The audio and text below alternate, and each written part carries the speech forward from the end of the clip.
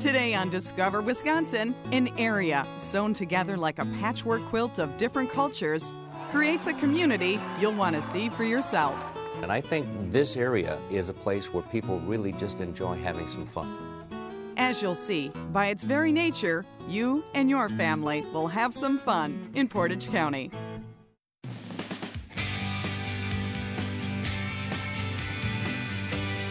Beauty awaits around each bend. The enchantment never ends. For every season there's another reason for you to come discover Wisconsin. Hi everyone, I'm Stephanie Klett. This state is covered with destinations that all have that special something.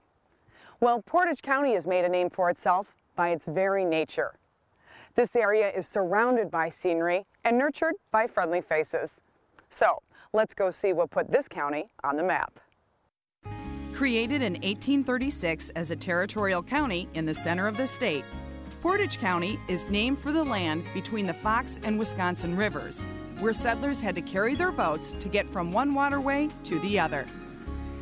Portage County was built upon the hard work of its people, who were drawn to the area for various reasons. One of which is Wisconsin's premier waterway flowing right through the heart of Stevens Point. Antone, what's the significance of the area we're in right now? Well, you are sitting right along the Wisconsin River bank. And what made Stevens Point is the river and its surrounding area. It was surrounded by huge virgin white pine timber. And from about 1848 all the way until the 1880s, this is the area which was harvested. Then the river basically developed for industrial and agricultural purposes. Plus, you're sitting on a Green Circle Trail.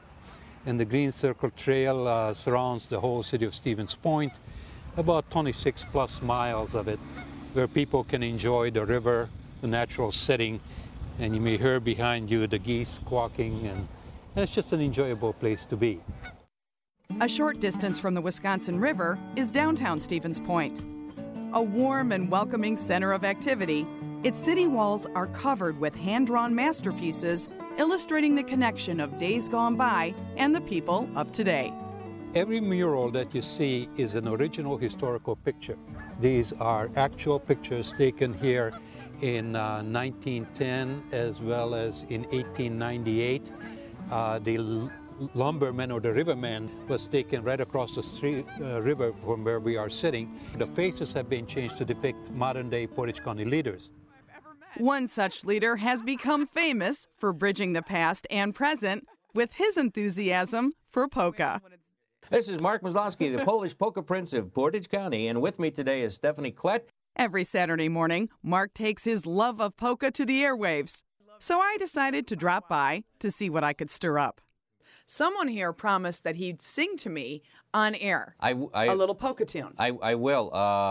Just because you think you're so pretty, just because you think you're so hot, just because you think you've got something that nobody else has got, you cause me to spend all my money. Honey, you laugh and call me old Santa Claus. Well, I'm telling you, baby, I'm through with you because, just because. How about that? I love it! All right.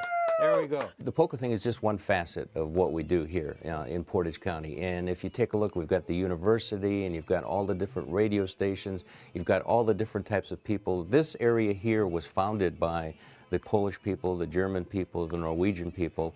And so when you look at Portage County, you see a blending of all of those ethnic heritages here. A perfect example of that can be seen at the annual Cultural Festival. This all-day event celebrates the richness of the many cultures in Portage County through food, entertainment, children's hands-on activities, ethnic arts demonstrations, exhibits, and an arts and crafts fair. About 30 different ethnic groups participate in the event to celebrate the area's richness and diversity. One fall festival that captures the spirit of tradition is Dozinki Harvest Fest, held in downtown Stevens Point. The event honors the community's Polish heritage, using the age-old name Dozinki to commemorate the end of the harvest. Highlighting traditional Polish foods, and of course the polka. This event is a fun and easy way for the whole family to experience days gone by. Come see what you can learn with a trip to the cultured and friendly Portage County. Visit discoverwisconsin.com to help you plan. Coming up, hear why the locals say Portage County has it all. Anything you want to do, you can do it in Portage County. Stay with us.